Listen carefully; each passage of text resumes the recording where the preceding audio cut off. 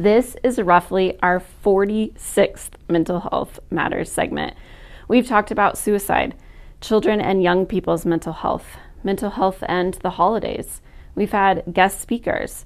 Pastor Allison did several that took us back to those first lessons that we learned early on in the pandemic. And most recently, we did a series on grief. I've been employed by a church in some way for 21 years, and in that time, I've never received as much positive feedback as I received about mental health matters. One worshiper wrote to me, "I sit here in tears of gratitude that such a sensitive, deep, caring, and touching mental health message is offered to our community and beyond." Now, I don't mention this to toot my own horn, but simply to say mental health in general and mental health from a faith perspective has become an important part of our community's connection. Since we've been talking about what we have learned and how we have grown from the pandemic, today I want to share with you the top 5 things that I've learned about mental health.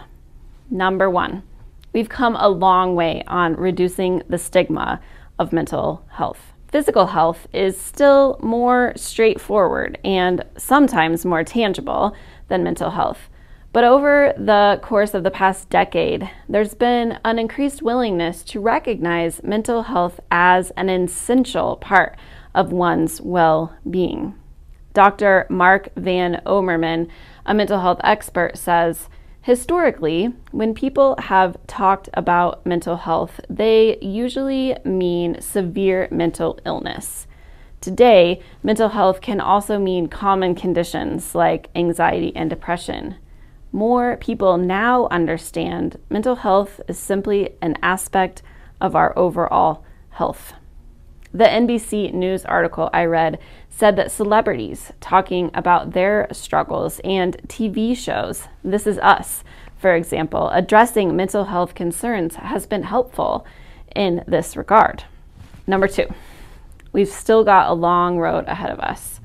Chris Shane, social worker from Columbia University, says, while we've come a long way in normalizing discussions, we continue to see mental health care as a response to problems rather than something recommended for everyone as a way to improve life in general. I was chatting with a colleague who works for a foundation that helps direct funds to mental health programs. And he said that the greatest mental health shift will come when our primary care checkup includes checking our blood pressure, our cholesterol, and our mental health.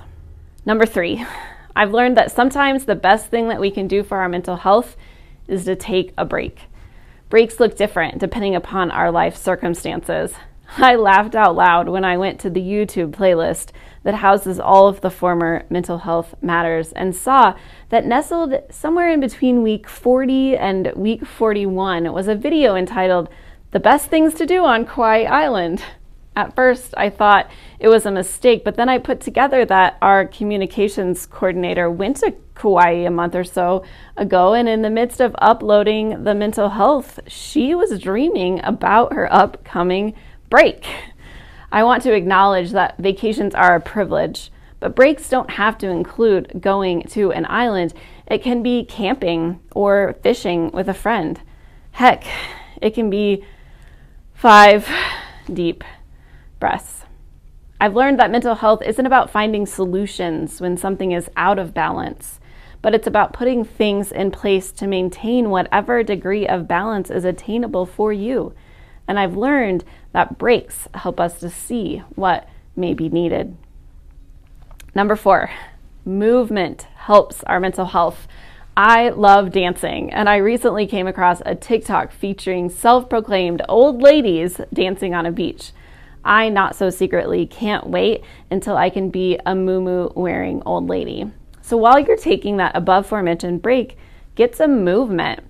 Many know that engaging in exercise diverts us from the very thing that we were anxious about, but moving your body in any way decreases muscle tension, lowering our body's contribution to those anxious feelings. Getting your heart rate up changes your brain chemistry and increases important anti-anxiety neurochemicals, including serotonin.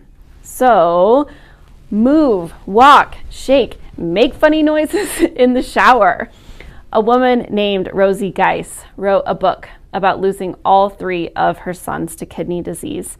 She entitled it, "Life May Not Be the Party That We Hoped For, but while we're here, we might as well dance." Oh, and forget about that thing about dancing like nobody's watching.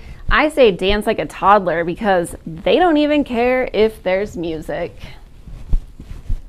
Number 5, community matters. There has been a lot of hard stuff these past few weeks, but because of the church and as an extension, the Bozeman Health Board and leaders, I never felt alone. They made space for me to cry. They gave me hugs. They were understanding and grace-filled. Heck, they even offered to beat people up if someone had wronged me. It was hard and beautiful, sorrow-filled, and holy.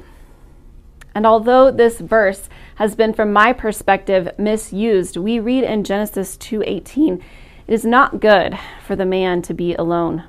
We are created in the image of God, and we are created to journey with others. So open the doors of your heart, allow others to truly see you, and then show up for others. Maya Angelou said, "The ache for home lives in us all, a safe place where we can go as we are and not be questioned." The church has been that for me so many times. Community matters. Church community has hurt a lot of people, but when it is the place where Jesus and Peter and Mary and Judas break bread together, church community is there for us and we are there for it.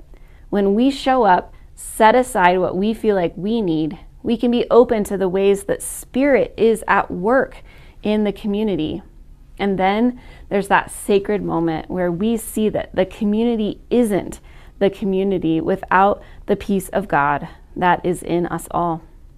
Now, I said that this was going to be the top 5 things that I learned, but I need to add a number 6. Number 6, I've learned that your mental health matters.